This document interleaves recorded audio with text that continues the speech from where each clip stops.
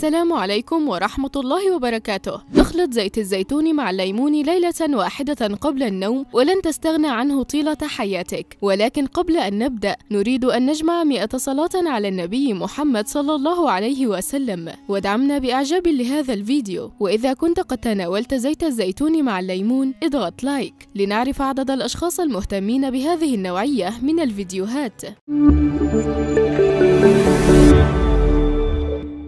مرحبا بكم من جديد. إذا كنت قد تناولت زيت الزيتون مع الليمون شاهد ماذا يحدث في جسمك. يتميز زيت الزيتون بأنه من أقدم الزيوت التي عرفها الإنسان وأفضلها نوعا بفضل ما يحتويه من العناصر المغذية للجسم، وإضافة لذلك لا يمكن الاستغناء عنه في إعداد الكثير من أصناف الطعام. يعتبر الليمون من أشهر الموالح المعروفة والموجودة في كل منزل، وهذا لمذاقه الحامض وغناه بفيتامين ج الذي أثبت فاعلية الليمون في مقاومة الكثير من الأمراض. وسنقدم لكم في هذا الفيديو المقدم من قناة الوصفات الزوجية فوائد خلط عصير الليمون مع زيت الزيتون. أولاً، يساهم في الحفاظ على الكبد وعلى وظيفته، فالكبد من أهم الأعضاء المسؤولة عن تنقية الدم، كما يعتبر الكبد المسؤول الأول عن تحسين عملية الهضم. فمع الليمون وزيت الزيتون يصبح الكبد أكثر صحة ويحميه من الإصابة بمرض التهاب الكبد الوبائي، وذلك بالقضاء على الفيروس الذي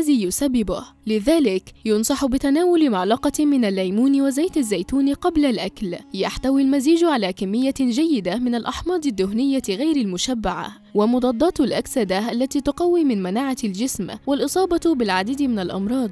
ثالثاً، يساهم في تخسيس الوزن ويمنع تراكم الدهون في الجسم لأنه يقلل من الشهية لاحتوائه على حمض الأوليك الذي يتحول في الأمعاء الدقيقة إلى هرمون أوليو-إيثانولاميد أي هرمون الشعور بالشبع. رابعاً، يساعد على ضبط مستوى الكوليسترول الضار في الدم ومنع حدوث الجلطات. خامساً، يحسن من المظهر العام للجسم حيث تصبح البشرة أكثر شباباً وحيوية ويصبح لونها فاتح وأكثر صفاء ويزيل الهالات السوداء التي تتشكل تحت العينين. سادساً، يفيد في تفتيت الحصوات في الكلى، وبفعل زيت الزيتون تتحرك الحصوات الموجودة بالكلى إلى المثانة لتخرج بسهولة عن طريق التبول. طريقة مزج الليمون مع زيت الزيتون: يمزج مقدار فنجان صغير من عصير الليمون مع فنجان صغير من زيت الزيتون، ويتناول منه معلقة صباحا على الريق ومعلقة في المساء قبل النوم بساعتين. يتم استخدام هذه الوصفة لفترة 10 أيام فقط، ومن ثم تتوقف عنها لفترة 5 أيام وتعود باستخدامها مرة أخرى لفترة 7 أيام. وعند الانتظام في تناول خليط زيت الزيتون وعصير الليمون هذه أولى النتائج التي ستحصل عليها بإذن الله: تفتت الحصى التي تتواجد في المرارة، تسرع عملية هضم الطعام، زيادة قدرة الجسم على امتصاص المواد الغذائية اللازمة، تلين المعدة ومنع حدوث الإمساك، منع ظهور علامات التقدم في السن. تناول الثوم مع العسل ليلة واحدة قبل النوم ولن تستغنى عنها طيلة حياتك. ينتمي الثوم إلى نفس فصيلة البصل والكراث والثوم المعمر، وعلى الرغم من أن جميع أجزاء نبات الثوم تعد قابلة للأكل بما فيها الزهور والأوراق، إلا أنه يشيع تناول الثمار والتي تحتوي على ما يتراوح بين 10 إلى 20 فص في الثوم. أما العسل فهو منتج طبيعي يصنعه نحل العسل من رحيق الأزهار، وهو أحد أكثر المنتجات الطبيعية القيمة غذائياً، ويمكن استخدام مزيج العسل والثوم كتوابل تضاف إلى الدجاج والسمك والخضار، كما يمكن استخدامه كصلصة للسلطات. فوائد الثوم مع العسل قبل النوم: أكدت الدراسات الطبية الفوائد العلاجية التي يمنحها تناول مزيج الثوم والعسل على الريق، ومنها يقي من حساسية اللقاح في الربيع، ويعالج الربو والكحة، ويقي من الإسهال، يقي من البرد والإنفلونزا، ويعالج الزكام، يقي من الأمراض الناتجة من لدغات الحشرات، يقي من تصلب الشرايين وأمراض القلب والتجلطات، يقلل من الأعراض المصاحبة لمرض السكري، يعزز الجهاز المناعي للجسم، ويحسن قدرة الجسم على التخلص من السموم، يقلل من ضغط الدم، يقاوم السرطان حيث يحتوي يحتوي كل من الثوم والعسل على مواد تحارب السرطان وتقاومه، يخفض الكوليسترول في الدم والدهون الثلاثية، يكافح العدوى حيث يحارب العسل البكتيريا الهوائية واللاهوائية والفيروسات والفطريات، بينما يقاوم الثوم العديد من البكتيريا الموجبة والسالبة الجرام والبروتوزا والطفيليات والفطريات، يعالج كل من العسل والثوم الدوخة والإرهاق وآلام الصدر، يحسن وزن الجسم للأطفال المصابين بسوء التغذية، يعد منشطا جيدا ومضادا للأكسدة، يعد استعمال مزيج الثوم والعسل بكميات محددة آمنا عند العديد من الأشخاص، لكنه يصبح خطيرا عند تناول كميات كبيرة منه،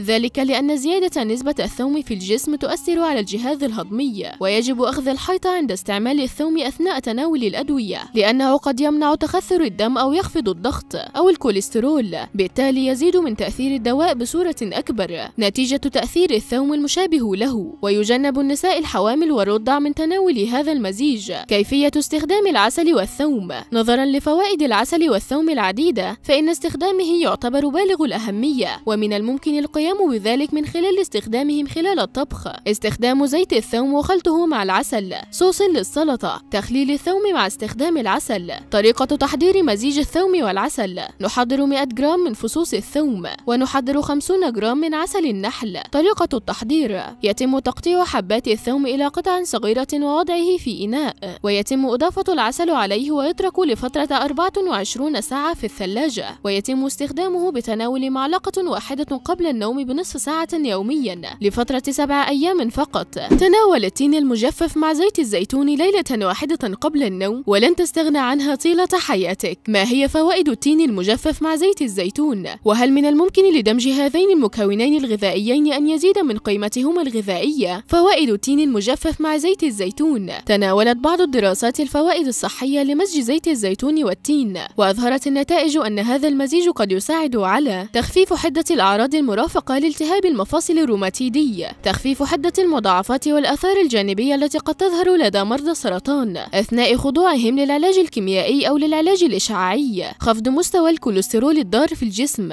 علاج للإمساك، محاربة السرطان، تحسين الصحة الإنجابية، مفيد لصحة القلب. إن تناول خليط التين المجفف مع زيت الزيتون الطبيعي باعتدال يساهم في الوقاية من الأمراض القلبية والجلطات. فوائد التين المجفف: تحسين مظهر البشرة ومكافحة علامات شيخوخة البشرة مثل التجاعيد وبقع الكبد بسبب احتواء التين المجفف على كمية جيدة من فيتامين ياء وفيتامين سي والكالسيوم، والتي قد تساعد على تحسين صحة البشرة، تقوية العظام وخفض فرص الإصابة بهشاشة العظام، إذ يحتوي التين المجفف على كمية جيدة من الكالسيوم الضروري لصحة العظام، تحسين صحة القلب والشرايين بسبب غنى التين المجفف بالبوتاسيوم والألياف الغذائية التي قد تساعد على تحسين مستويات ضغط الدم والكوليسترول، وبالتالي خفض فرص الإصابة ببعض أمراض جهاز الدوران مثل تصلب الشرايين والنوبات القلبية، تقوية جهاز المناعة ومكافحة عمليات الأكسدة الضارة التي قد تسبب الإصابة بمجموعة من الأمراض المزمنة، ويعد ذلك غالبا لاحتواء التين المجفف على كمية جيدة من فيتامين سي ومضادات الأكسدة المتنوعة. خسارة الوزن الزائد، إذ يحتوي التين المجفف على كمية جيدة من الألياف الغذائية التي قد تساعد على كبح الشهية والشعور بالشبع لفترات أطول خلال اليوم.